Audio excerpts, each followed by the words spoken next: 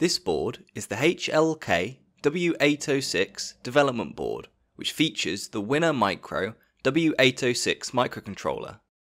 This board is readily available for around $2 on sites such as AliExpress, which is super cheap, coming in at about half the price of the Raspberry Pi Pico. So what is the catch? Well, stay tuned to find out, because there is a fairly big one.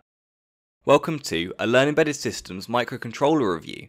We aim to keep you informed of the latest microcontrollers for you to use in your projects, so make sure you are subscribed if you want to stay up to date. As previously mentioned, this board is available from AliExpress from a variety of different sellers, or at least different listings. Many of these listings actually contain STM32 in the title, which is quite misleading, and I think this is a little trick to try and increase their SEO or something along those lines. The chip on this board is not an STM chip. You can get the development board option or the W806 chip on its own.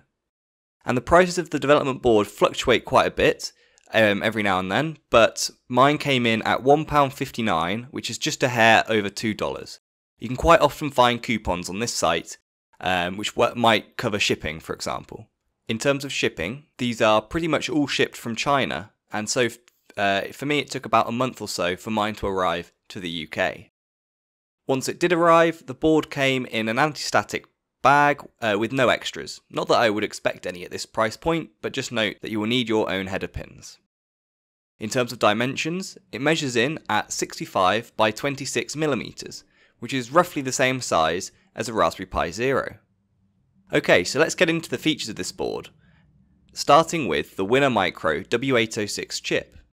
WinnerMicro is an IC manufacturer based in Beijing, and this is a 32-bit chip, which is actually itself based on the E804 chip from T-Head's XuanTie or XuanTie. I know I've pronounced that completely wrong, so if someone could please correct me in the comments, that would be great. T-Head is a semiconductor subsidiary of Alibaba, and they make a lot of RISC-V based cores and processors, but this one here isn't RISC-V based. Instead, it is based on the C-Sky instruction set architecture. This is a single core processor which runs at up to 240 MHz. It has 1 MB of onboard flash, 288 KB of RAM, and in terms of interfaces, there are 6 UART channels, 1 I2C interface, 1 I2S interface, as well as a single SPI interface.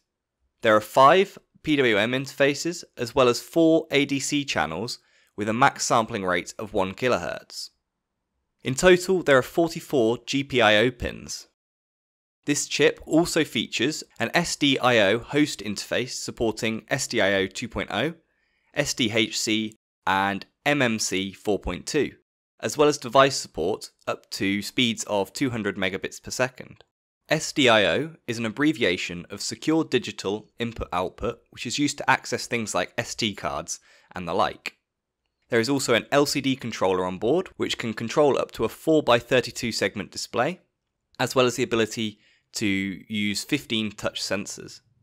There are a host of security features that WinnerMicro tout, such as hardware encryption modules, firmware encryption, and other features that make this board a quote IoT microcontroller.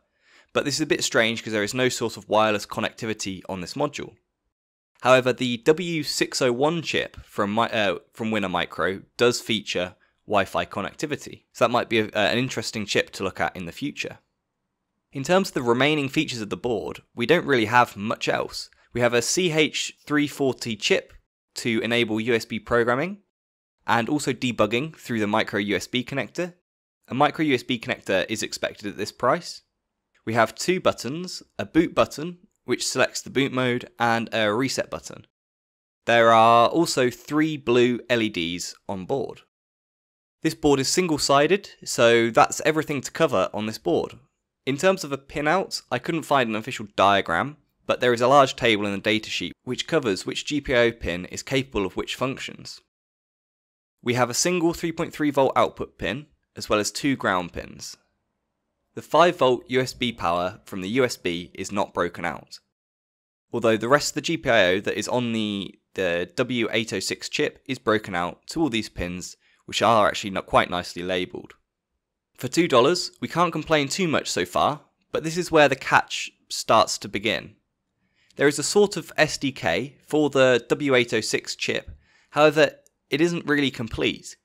It is a bit of a faff to set up and there is no real documentation available for this. However, it is possible to set up the toolchain and I will show you how to do that now. In my experience, it is significantly easier to set this up on a Linux machine, so I'm going to use a dual-booted Ubuntu instance. I'm going to use this SDK by IO setting on GitHub. I'll leave a link down in the description if you want to have a poke around, and their instructions are quite clear. Firstly, we need to download a zipped file of the toolchain from Thead, which is an interesting experience as you need to create a user account, then navigate to the download page, whilst the website is all in Chinese, and for some reason my Google Translate plugin wasn't helping me out very much. Once you have the toolchain, we can unzip it and then move these unzipped files to a more sensible folder than the downloads folder. Then we need to make this folder, this toolchain, read-only using the chown command, and all these commands are written out in the GitHub README. Then we clone the GitHub repository that we're following the tutorial on, and that is the SDK. I put this folder in my home directory, in a folder called projects. Enter that folder and then we can run the make menu config command. You will need to have the build essentials and the ncurses library installed.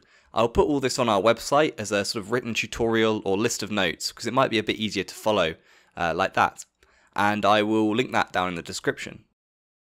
Once this make command has completed, we can now see a setup menu. We need to use the tab and enter keys to navigate around this menu. We need to find toolchain configuration, and then we need to set the toolchain path to where we left the toolchain. In my case, I put that in opt toolchains and then csky and the rest of the folder name. We can then save and exit this menu. Then we can run the make command and hopefully everything should build successfully. If it does build successfully, we can now plug in the board over USB and see what port it is connected to.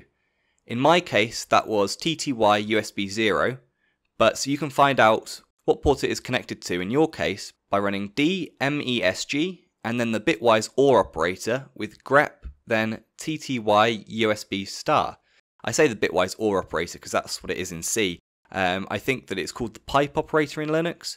Basically, it runs the first command, DMESG, and then the grep TTY on the output of the first command. And this should filter out your output just to show the USB ports that are connected. You can see here that our board is connected to TTY USB 0. We need to go back into the config menu by running the make menu config command again, and then we're going to download configuration and set the USB port name into the download port. We can then save and exit the configuration menu. With this completed, we can then download the demo program to the board by running make flash command. This should begin the download process and wait at serial sync. At this stage, you just hit reset on the board and the download should complete. If the serial connection can't connect, you might get a 225 error. In this case, make sure that your user account is added to the dial-out group. I actually fixed this by editing some UDEV rules to allow any user to write to the TTY USB ports. Again, I'll put this solution on our website should you need it. And that should be the program now downloaded to the board, and in this case the LEDs are blinking, or sort of pulsing if you will. To write your own program to the board, you need to navigate to the app folder within the SDK we downloaded, and then we can edit or rewrite the files in there, such as the main.c file in the src directory. As you may have picked up on, the documentation on this board and chip is somewhat thin, and what is there is in Chinese, which means we are relying on some dodgy Google translations. Now there is nothing inherently wrong with this, but it just goes to show that this chip was never really designed to be exported and used outside of the Chinese market. And this in turn means that there is a relatively small user base of this chip, and hence there isn't much community support for the W806. I will upload some of the Google translated files that I've created onto our website if you want to take a look. So would I recommend this board? Probably not. I don't think that it is worth the hassle to set up the toolchain, work your way through poorly translated documentation, and end up with a mostly working, but not quite, development environment. If you are looking for a cheap microcontroller board, then you can't beat the Raspberry Pi Pico. The SDK for the Pico is extensive, and there is some fantastic documentation and community support out there. It is around twice the price, but this is still a very affordable board. You could also look at some of the STM32 boards that are known as a blue pill, for example, that have a large user base, so plenty of support is out there for those boards as well, which might be something to look into. So that is everything I have for today. I hope that you enjoyed the video. If you have, then please leave us a like and consider subscribing. Leave any questions and comments you have down below. Thank you very much for watching, and as always, have a nice day.